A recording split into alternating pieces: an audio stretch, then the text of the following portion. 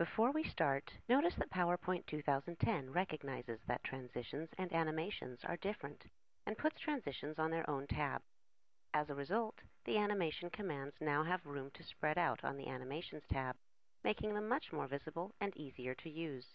This change reflects the new emphasis on graphic support in PowerPoint 2010. As you can see, this slide has a title and 3 currency symbols. You want to animate the US dollar symbol. You start by displaying the animation gallery so that you can choose the animation you want.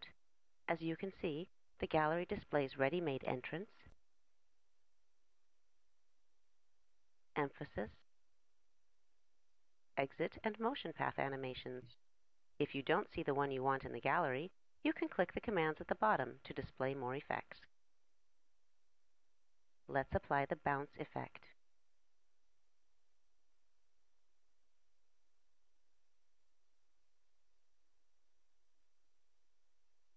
Now let's add another animation to the same object.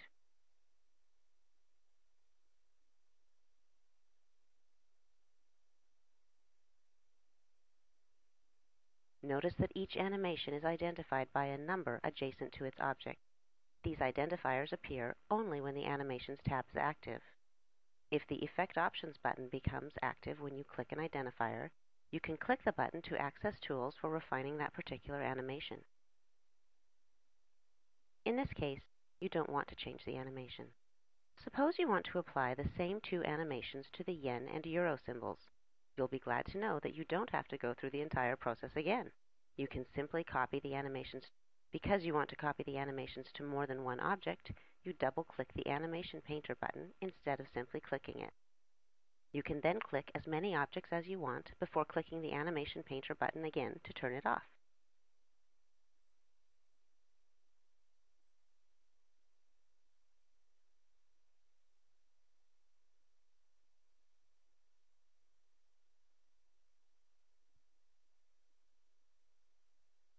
To judge whether this has produced the effect you want, you can preview the entire effect.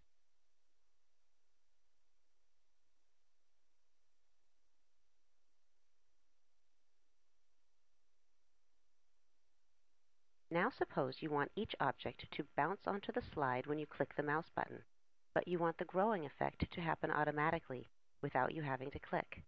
The easiest way to make this refinement is in the Animation pane. As you can see, you can customize each animation in this pane. You want to make the grow-shrink animation occur automatically after the dollar object enters the slide. It's hard to see, but if you look closely, you'll notice that the identifier for animation 2 has disappeared, and the identifier for animation 1 now shows 2 overlapping boxes, indicating 2 associated animations. Instead of resetting the other 2 grow-shrink animations, you can once again use the Animation Painter to apply the set of animations from the dollar object to the other 2 objects.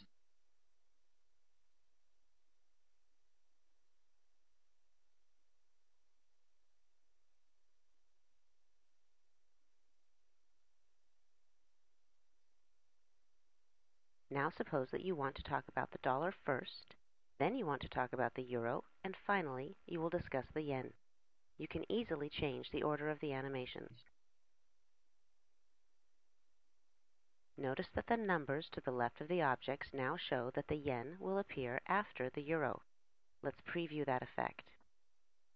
When you preview animations from the Animation pane, PowerPoint displays a timeline for each animation.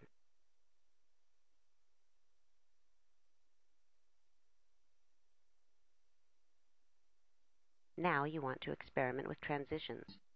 First, let's close the Animation pane and switch to Slide Sorter View. Notice that Slide 2 has an animation symbol because we have applied animations to its objects.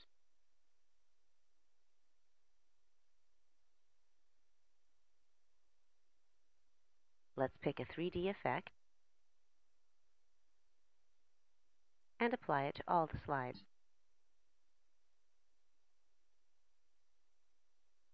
Now you want to preview the transition effect in Reading View, a new PowerPoint 2010 view that shows the presentation as viewers will see it, but without hiding all the navigation tools and access to the notes associated with each slide. Rotating View was developed for the PowerPoint web app, but is so useful that it is now also incorporated into the full program.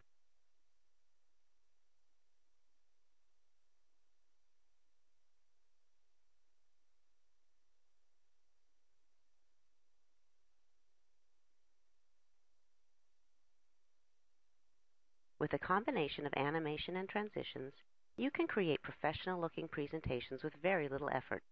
But be careful not to overdo it. Too many effects can be distracting. In this demonstration, you have seen how easy it is to animate objects, as well as how to quickly apply transitions to slides.